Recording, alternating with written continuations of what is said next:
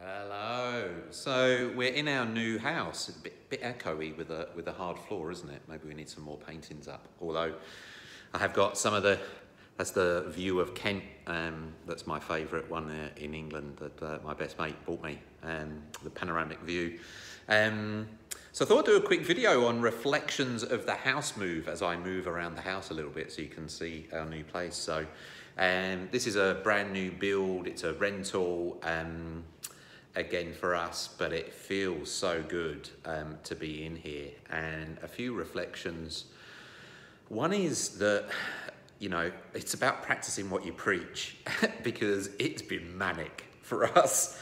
And so all the tools, techniques, everything that I kind of, you know, advise everyone else to use, I've got to use them as well, you know, and I do, fortunately. But it doesn't stop the fact that you're kind of tested with that, you know, and there was definitely moments of craziness and juggling things and everything else like that, and we really did push it. I'm really glad that it's done now, and all our efforts are kind of, you know, really worth it. And I think that the biggest thing is, well, one, when you've got a major change in your life, just accepting the enormity of it, and then actually just like making a really clear plan and being on the same page with everyone and everything else like that. You know, that's what's absolutely key.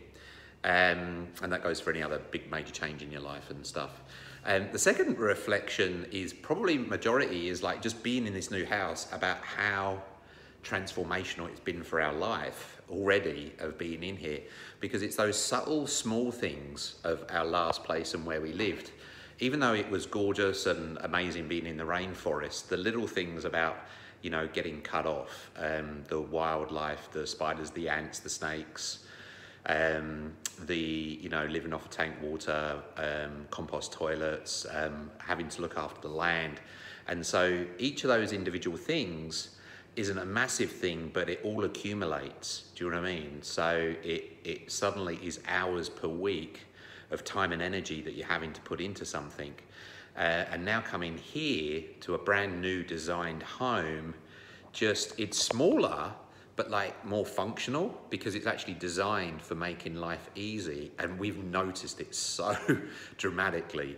So probably the reflection for me is around that, is like, what small things are you putting up with in your life or your lifestyle or the way that you live or the way that you work? What's the small things that you're putting up with that in actual fact, if you change them, it would have a dramatic overall impact on you? And that's what I've really noticed from our move. So I'd like to hear any kind of reflections from you on small things that you can change to make life easier from you. Okay, see you soon. Bye now. If you found this video helpful, don't forget to hit the like button and subscribe. Feel free to share with friends and check out what's up next for more videos from my channel.